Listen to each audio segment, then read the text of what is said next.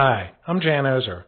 Over the next few minutes, I'll outline what you need to know to produce H.264 video files for Flash, QuickTime, and Silverlight. Here's our agenda. First, I'll define H.264. Then talk about why quality varies by encoding tool and identify the tools that produce the best results. Finally, I'll detail the most common H.264 related configuration parameters that most encoding tools enable. Those are profiles, B-frames, reference frames, and entropy encoding. What is H.264? Well, H.264 is today's IT codec because it was jointly created by the ISO and ITU, two standards bodies that together control the cell phone, radio and TV, photography, computer, and consumer electronics industries. Throw in the fact that Apple, Adobe, and Microsoft have all adopted H.264, and you've got a technology with lots of momentum. H.264 is like a present that comes in many wrappers, or file formats. MP4 is the official H.264 format, while M4V is Apple's variant for iTunes.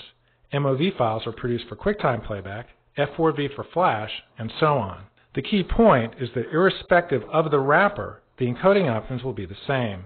Everything that we discuss going forward will apply equally whether you're producing H.264 for Flash, QuickTime, or some other playback medium. One unique characteristic of H.264 is that unlike Windows Media Video and VP6, which are controlled by single vendors, Microsoft of course for Windows Media and On2 for VP6, many different vendors have produced H.264 codecs, and their quality varies significantly. In my tests, main concept has been the consistent winner, though DCUS has really narrowed the gap in the last few versions. Apple's codec and compressor is clearly the least efficient H.264 codec, especially for HD output. Apple's quality is good if you don't really care about the data rate, but if you're seeking top quality at the most efficient data rate, look elsewhere. Where can you find these codecs? Main Concept has the lion's share of the encoding tools, including Sorensen Squeeze, Adobe Media Encoder, and Rosette Carbon Coder. DCUS is found primarily in Telestream products, while, as far as I know, Apple is now only used in compressor. One caveat. Unfortunately, if you're producing H.264 video files, you'll see a completely different presentation of the encoding options in each encoding tool, and many don't expose all the options that I discuss. This is a general explanatory video. If you're looking for encoder-specific direction, check out other videos on the Streaming Learning Center site. Here are the H.264 parameters that I'll discuss: profiles, B-frames and I-frames, and entropy encoding. When producing H.264 video, you'll have a number of unique encoding options. First is the choice of profile. Briefly, profiles define the types of encoding techniques that can be used to produce the H.264 bit stream. There are multiple profiles, but the three we care most about are the baseline, main, and high profiles. As you can see from this Wikipedia chart, the more advanced the profile, the more techniques it uses to produce the bit stream. The big question is, do these additional techniques produce better quality? And the answer is yes. Here you see two files encoded to identical parameters, resolution, data rate, and the like, with the file on the left produced using the high profile and on the right using the baseline profile. Obviously, the quality is better on the left. But that quality comes at a cost. Specifically, the advanced algorithms used in the higher profiles produce a bit stream that's harder to decode. So, you never want to produce a stream that's too complex for the playback device to play.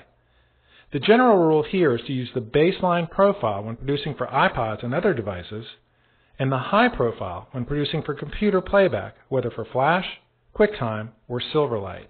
A quick note on levels. Levels don't enable or disable additional encoding techniques. They simply limit the resolution or data rate of a file within a particular profile.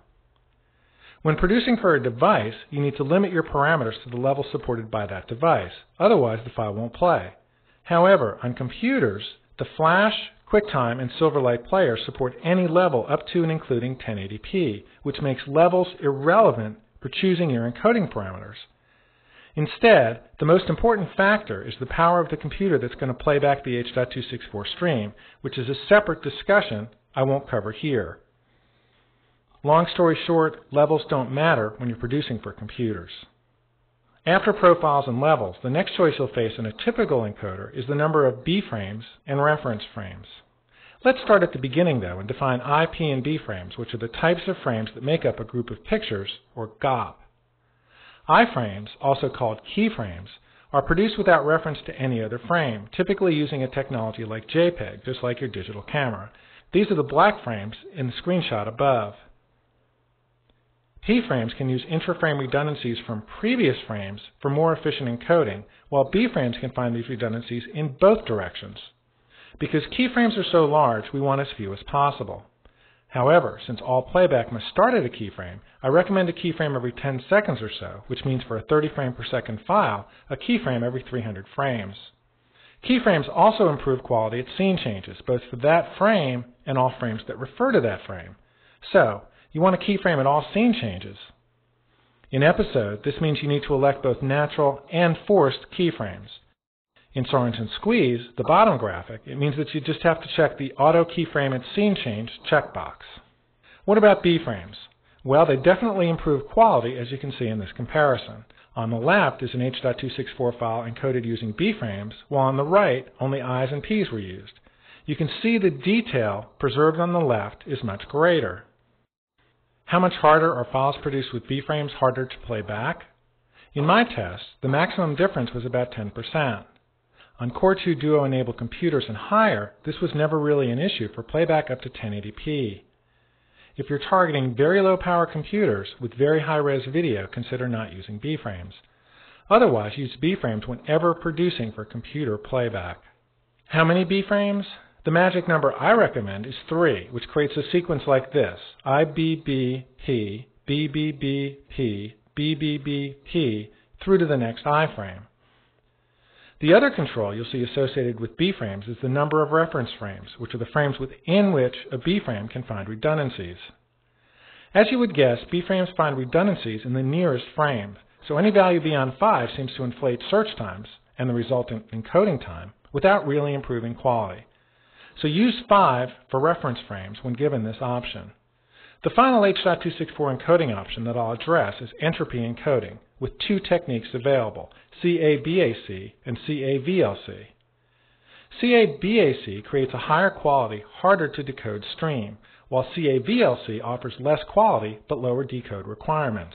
The big question is whether the quality delivered by CABAC is worth the additional playback requirement. Well, let's have a look. In my test, CABAC delivered noticeably better quality, as you can see on the left here. Most authorities place that quality advantage at between 10 and 15%. On the other hand, CABAC isn't that much harder to decode. On a Core 2 Duo laptop, the 8710W, it's about 1% harder or less. On an old G5 Power Mac, it's only 4%. So, I recommend using CABAC whenever it's available, which is when encoding with any profile other than the baseline. What's the market say about all this? Here are the encoding parameters that YouTube uses when producing the site's 720p video. As you can see from this chart from Media Info, YouTube uses the high profile and CABAC. Not shown in the chart, but available in other tools, is the fact that YouTube uses 2 B-frames and 3 reference frames. More conservative than I'd like, but in the ballpark of the recommendations that I made. So let's summarize. When choosing an encoding tool, opt for one that uses the main concept or DECUS codec, not Apple. When producing your H.264 files, use the baseline profile for iPods and other devices and the high profile for computer playback. When configuring iframes, insert 1 every 300 frames and at all scene changes. With B-frames, use an interval of 3 and 5 reference frames. Finally, use CABAC whenever it's available.